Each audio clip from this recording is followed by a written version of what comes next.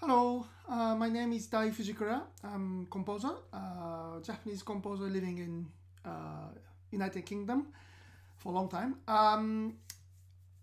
Today I know you are going to listen to my clarinet music called titled Totem. This piece, it was written for a special garden, Japanese garden in Japan. I think it's a privately owned. This ancient garden, which I had to research because I didn't know anything. But I mean about the garden. In fact, I've never lived in a house with a garden. So I really researched the philosophy and history of that garden, and I think it's very interesting. What interested me was that there are two sides of the garden, and there's a bridge going over from one side of the garden to the other, and apparently they believed one side is the normal world where we all live, and the other world, other side of the garden is the world of after death, afterlife.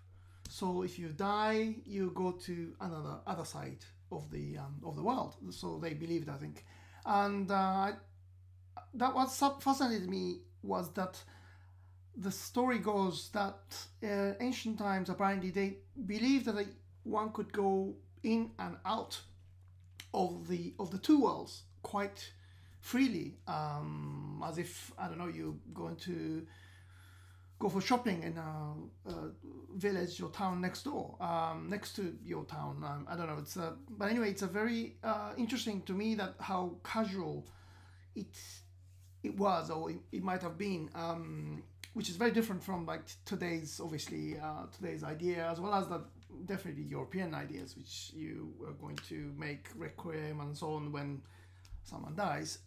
So this kind of casual go to the afterlife for a while and they come back and so on, which really fascinated me. So therefore, in this piece with a single clarinet, I wanted to do with one line, because a clarinet, you can go from the one side to the other. So you will hear the sound of